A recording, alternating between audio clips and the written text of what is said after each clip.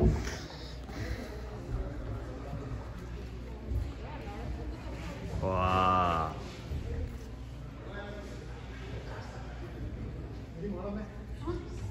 അറിഞ്ഞു ഇന്ന് പള്ളിയിലെ കമ്മിറ്റിയിൽ ഭയങ്കര പ്രശ്നമായിരുന്നു.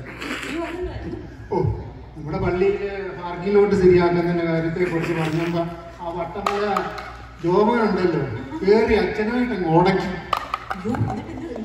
എന്തോ സംഭവിക്കാൻ അച്ഛൻ പറഞ്ഞു, എടാ നിന്നോട് ഇത്ര നാളെ കൊണ്ട് പറയുന്നതല്ലേ, നിനക്കതെന്താ മനസ്സിലാകാത്തത് എന്ന് പറഞ്ഞിട്ട് അച്ഛൻ നീ അവിടെ ഇരിക്കാന്ന് പറഞ്ഞു.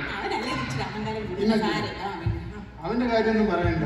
പിന്നെ വേറൊരു ഒരുത്തനില്ലേ ആ ബ്രോക്കിൽ നിന്ന് വരുന്ന ആ മുട്ട, അവൻ പറയുക അച്ഛൻ പറയുന്നതൊന്നും ശരിയല്ല, അവൻ പറയുന്നത് ശരിയുള്ളെന്നും പറഞ്ഞിട്ട് ഒരു എന്താ ബഹളമായിരുന്നു അറിയാം. അവര് രണ്ടുപേരും ആ വട്ടമല ജോമോനും ആ മുട്ട അവരും കൂടെ ആയിരുന്നു ബഹളം. പൈസ വലിയാണ്, പൈസയുടെ കാര്യമല്ലേ പ്രശ്നം. കൊടുത്താൽ അവർക്ക് കൊള്ളാം, അല്ലാതെ നമുക്ക് എന്തെങ്കിലും പറയുന്നത് നമ്മളെ കൊടുക്കാനുള്ളത് നമ്മൾ എന്തുവാ? ഏത് ആൻസി? ഒരു പച്ച സാരി എടുത്തോണ്ട് വന്നേ. എനിക്ക് ആ സാരി എനിക്ക് ഭയങ്കര ഇഷ്ടമായിരുന്നു. അത് അവൾ ഓൺലൈനിൽ നിന്ന് വാങ്ങിച്ചാന്നാ പറഞ്ഞത്. നിനക്ക് വേണമായിരിക്കില്ലേ? ഓൺലൈനിൽ പക്ഷെ ഒരു കാര്യം 20,000 അല്ല 25,000 അതിൽ കൂടുതൽ ഞാൻ തരത്തില്ല. നിനക്ക് ഇഷ്ടമാണെങ്കിൽ അപ്പച്ചൻ വരും, അപ്പച്ചൻ വരും.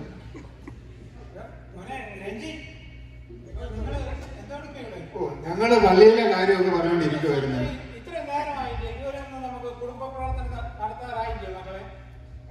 പക്ഷെ പിള്ളേരെ പഠിച്ചോണ്ടിരിക്കുക, അവര് ഓരോ മുറിയിലൊക്കെ ഇരിക്കുവോ? അങ്ങനെ പറഞ്ഞാൽ കാര്യങ്ങൾ നടക്കുമോ? അവര് മുറിയിലുണ്ട്.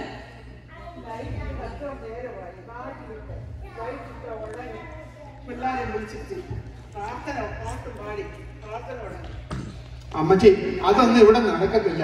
അവരോരോ പരിപാടിയിലും ഓരോ കാര്യം നടത്തിക്കൊണ്ടിരിക്കുവോ? ഞാൻ വിളിക്കാം.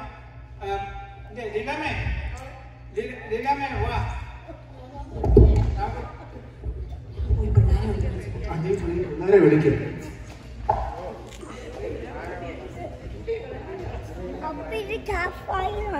ഇതല്ലട ക്യാമ്പ് ഫയർ, ഇച്ചിരി കഴിയുമ്പോഴാ ഇത് ടാലന്റ് നൈറ്റ്. നടക്കാൻ വയ്യെങ്കിലും പിടിച്ചു പോവാ.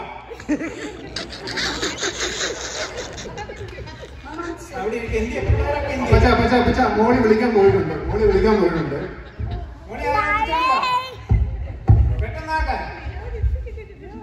Mama, I'm sick. I think I have fever. I can FaceTime. FaceTime.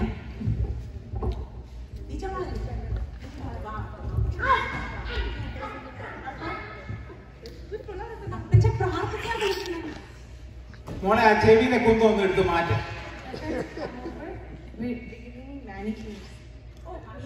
ഇതിന്റെ ആവശ്യം ഇപ്പൊ ഉണ്ടായിരുന്നു.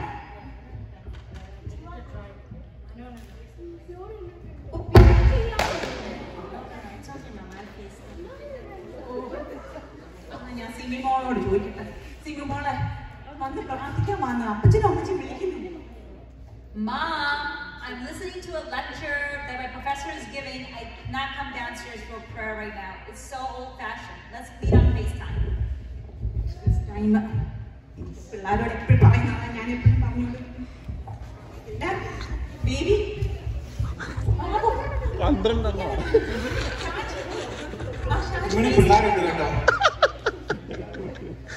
എന്റെ കാലൊടിക്കാൻ അറിയത്തില്ല. ഞാൻ കളിച്ചോണ്ടിരിക്കുവായിരുന്നു, കാലൊടിക്കും. നമ്മുടെ പള്ളിയുടെ സർവീസ് പോലും നമ്മൾ സൂമിലാണ് കളിക്കുന്നത്. അപ്പൊ അതുകൊണ്ട് നമ്മൾ ഈ ഫേസ് ടൈം ചെയ്താൽ മതിയില്ലേ? ഞങ്ങൾ വീട്ടിൽ ഇവിടെ മുറിയിൽ ഇരുന്നാൽ മതിയില്ലേ? ചോദിച്ചു.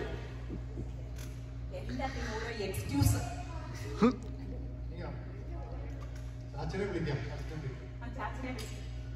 ഷാജിയോട് പറ ഫേസ് ടൈമിൽ വരാൻ പറ. നീ അപ്പച്ചനും അമ്മച്ചി എന്തൊക്കെ പറയുമോ എനിക്കറിയത്തില്ല.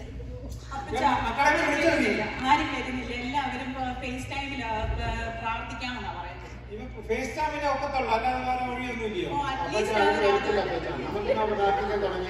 അപ്പച്ചന്റെ മുഖം കാണുന്നില്ല. എന്നാലൊരു കാര്യം ചെയ്യും, നമുക്കെല്ലാവർക്കും കൂടെ കൂടാ പ്രാർത്ഥിക്കാൻ തുടങ്ങാം.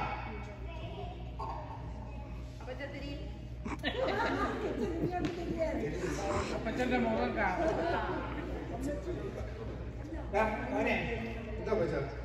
നമ്മളിങ്ങനെയൊക്കെയാണ് പ്രാർത്ഥിക്കുന്നത്. നാട്ടിൽ നിന്ന് കൊച്ചിനെയൊക്കെ നിന്നെയൊക്കെ വളർത്തിയപ്പോഴെന്ന് എന്നും കുടുംബ പ്രാർത്ഥന, രാവിലെ വൈകിട്ടും കുടുംബ പ്രാർത്ഥന നമ്മൾ നടത്തിക്കൊണ്ടിരുന്നതല്ലേ?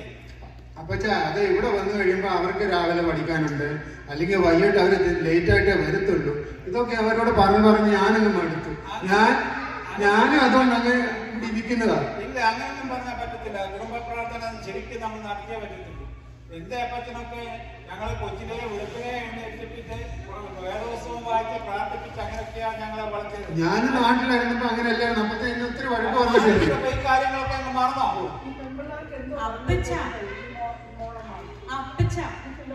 കേക്ക് ഈ ഫേസ് ടൈമിലൂടെ ആ ന്യൂജേഴ്സിയിലെ ഷാജിമോന് വരാന്ന് പറഞ്ഞിട്ടുണ്ട്. നമുക്ക് അങ്ങനെയെങ്കിലും ചെയ്യാമല്ലോ.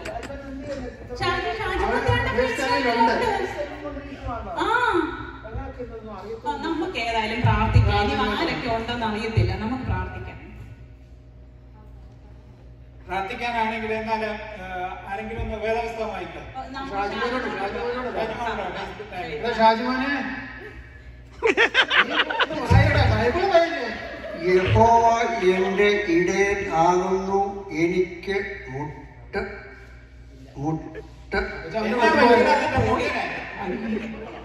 വായിച്ചിട്ട് മുന്നോട്ട് നീങ്ങുന്നില്ലല്ലോ. കാണുന്നില്ല, കിട്ടുന്നില്ല. എന്നാ പറ്റി?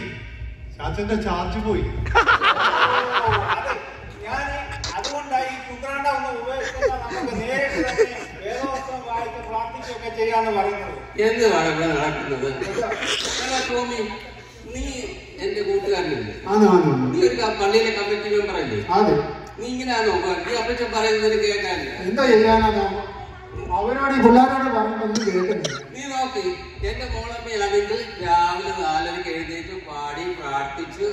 എന്റെ ഗുണം കൊണ്ടൊന്നുമല്ല ഞങ്ങളുടെ വീട് ഇത്രയൊക്കെ ആയത്. ഈ മോളമ്മയുടെ ഒരു പ്രാർത്ഥന കൊണ്ടാ. അതുപോലെ ഈ അപ്പച്ചൻ പറയുന്നത് നീ കേക്ക്. നീ ചുമ്മാതെ നിന്റെ പെണ്ണുപിള്ള പറയുന്ന പോലെ മക്കളെ അങ്ങനെയൊക്കെ വിട്ടാലുണ്ടല്ലോ, മക്കൾ ഒരിക്കലും ഒരു രക്ഷപ്പെടത്തില്ല. ദൈവ ഭയത്തിൽ വളർത്തണമെങ്കിൽ ഈ അപ്പച്ചനും അമ്മയും പറയുന്ന പോലെ നിങ്ങൾ കേൾക്കണം. കോവിഡൊക്കെ കഴിയും. നീ കേട്ടില്ലേ അത്? നമ്മുടെ അച്ഛൻ 2-3 ആഴ്ചയായിട്ട് കൊണ്ടിട്ട് അലറി ചുമച്ച് പറയുന്നത് കോവിഡ് കഴിഞ്ഞ് എല്ലാവരും ഈ പള്ളി വന്നാൽ ഞാൻ ഈ സൂമൊക്കെ നിർത്താൻ പോവാണ്. നിങ്ങൾക്ക് പിള്ളേരെ എല്ലാം വിടാമല്ലോ. ഒരു പണികാട്ടല്ലോ അവിടെ ഇവിടെയൊക്കെ പോയി കറങ്ങി നടക്കുന്നുണ്ട്. അതിനെന്തോ ഒരു കുഴപ്പമില്ലല്ലോ. ഇവിടെ പ്രാർത്ഥിക്കാൻ വരുമ്പോ എന്താണ് നീ എന്തിയാണ് ഞാൻ ഇവളോട് പറയാറുണ്ട് ഈ പിള്ളേർക്ക് ഇങ്ങനെ ഭക്ഷണമാക്കി കളയരുന്നത്. ഞാൻ എന്താ ചെയ്യാനാ? എല്ലാത്തിനും എന്റെ നല്ലോട്ട്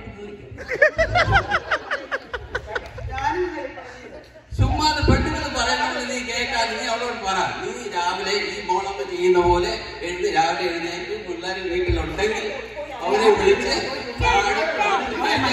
നിങ്ങൾക്ക് കിട്ടത്തില്ല.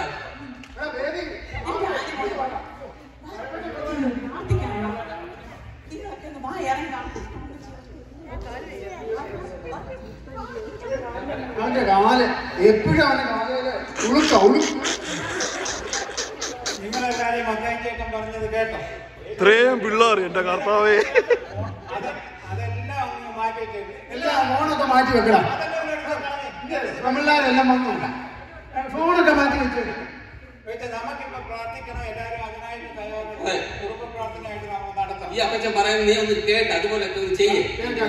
അപ്പച്ച ഒരു പാട്ട് തുടങ്ങാം. അപ്പച്ച എന്നാൽ എല്ലാവർക്കും കൂടെ ആദ്യം ഒരു പാട്ട് പാടി നമുക്ക് വേദം പ്രാർത്ഥിക്കാൻ തുടങ്ങാം. കൺവെൻഷനാണോ?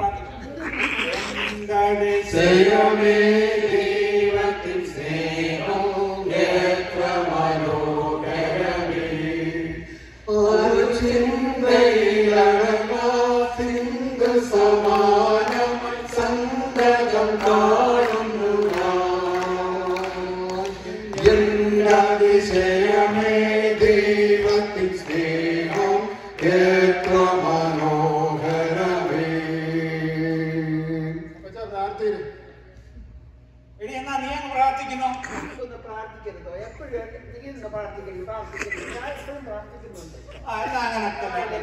വൈകിട്ട് എപ്പോഴും അടുക്കള ഇരിക്കുമ്പോഴൊക്കെ പ്രാർത്ഥനയായിരിക്കും. എന്നാ എല്ലാവരും ഒന്ന് കണ്ണടിച്ച് മക്കളെ നമുക്ക് പ്രാർത്ഥിക്കാം. സ്വർഗത്തിലിരിക്കുന്ന ഞങ്ങളുടെ വലിയവനായ സ്വർഗീയ പിതാവേ, ദൈവമേ, കുടുംബമായിട്ട് ഞങ്ങൾ ദൈവസന്നിധിയിൽ അടുത്തു വന്നിരിക്കുന്നു. ഈ സന്ധ്യാസമയത്ത് ദൈവമേ അങ്ങയെ ആരാധിപ്പാനും അങ്ങയോട് ഞങ്ങളുടെ അപേക്ഷകൾ അർപ്പിക്കാനും കൂടി വന്നിരിക്കുന്നു. ഞങ്ങളെ കുടുംബമായിട്ട് അനുഗ്രഹിക്കണമേ. മക്കളെയും ഞങ്ങളുടെ കുടുംബാംഗങ്ങളെ എല്ലാവരും അനുഗ്രഹിക്കണമേ. ദൈവമേ ഞങ്ങളുടെ മക്കൾ എല്ലാവരും ബുദ്ധിനും ജ്ഞാനത്തിനും വിവേകത്തിനും വളർന്നു വരുന്ന ദൈവഭക്തിയുള്ളവരായി ജീവിപ്പാനും ദൈവമേ ഞങ്ങൾക്കും മറ്റുള്ളവർക്കും സമൂഹത്തിനും പ്രയോജനമുള്ളവരായി ജീവിപ്പാനും അവിടെ ഇടയാക്കണമേ. ഞങ്ങളെ ഇത്രത്തോളം കാത്ത് പരിപാലിച്ചതിനായി സ്തോത്രം ചെയ്തു കർത്താവേ. അവിടുത്തെ സാന്നിധ്യം ഞങ്ങളോടുകൂടി ഉണ്ടായിരിക്കണമേ. ഞങ്ങളോട് കൂടിയിരിക്കുന്ന എല്ലാവരോടും കൂടെയും ഞങ്ങൾ വസിക്കുന്ന സമൂഹത്തിന്റെയും ഞങ്ങൾ സഭയുടെയും എല്ലാ അനുഗ്രഹത്തിനു വേണ്ടി അവിടുന്ന് കനിയണമേ. എല്ലാം ഞങ്ങളുടെ യേശുരക്ഷയുടെ നാമത്തിൽ അപേക്ഷിക്കുന്നു. കൃപയോടെ കേൾക്കുമാറാകണമേ. നമുക്ക് കർത്തൃപ്രാർത്ഥന. സ്വർഗസ്ഥനായ പിതാവേ,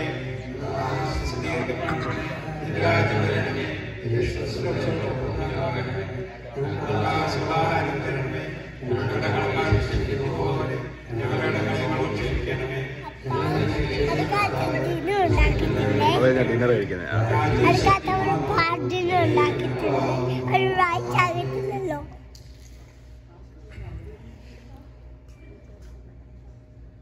നമ്മുടെ പിതാവായ ദൈവത്തിന്റെയും പരിശുദ്ധാത്മാവിന്റെയും ആശീർവാദം നമ്മൾക്ക് വേണ്ടി ഓർത്ത് വർത്തിക്കുന്ന എല്ലാവരോടും ഇന്നും എന്നേക്കും ഉണ്ടായിരിക്കുമാറാകട്ടെ. ടോമി, ഇനിയെങ്കിലും നീ അപ്പച്ചൻ പറഞ്ഞ പോലെ കേട്ട് മക്കൾ വീട്ടിലുള്ളപ്പം കുടുംബ പ്രാർത്ഥന ചെയ്യണം. അല്ലാതെ മക്കൾ അവരവരുടെ ഇഷ്ടത്തിന് വിടാതെ അവളോടാണ് പ്രത്യേകിച്ച് പറയുന്നത്. ഒരു വീട്ടില് ഐശ്വര്യം എന്ന് പറഞ്ഞാൽ അവിടുത്തെ സ്ത്രീകളാണ്. ഇനി മുതൽ അപ്പച്ചൻ പറയുന്ന പോലെ നിങ്ങൾ ചെയ്യണം. കേട്ടോ? ഏതായാലും നല്ല സമയത്താണ് വന്നത്.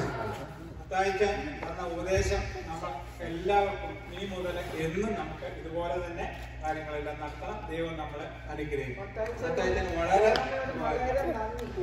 വളരെ പ്രത്യേക നിങ്ങളുടെ ഏത് കാര്യത്തിലും ഞങ്ങൾ ഉണ്ടല്ലോ. ഞങ്ങൾ എല്ലാത്തിനും താങ്ക് യു.